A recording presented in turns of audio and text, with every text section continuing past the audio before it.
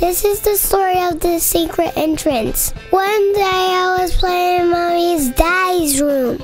I was in their closet and I found a secret entrance. I opened the door and there was a tunnel. I went through the tunnel, up, down, and around. I wonder where was this leading?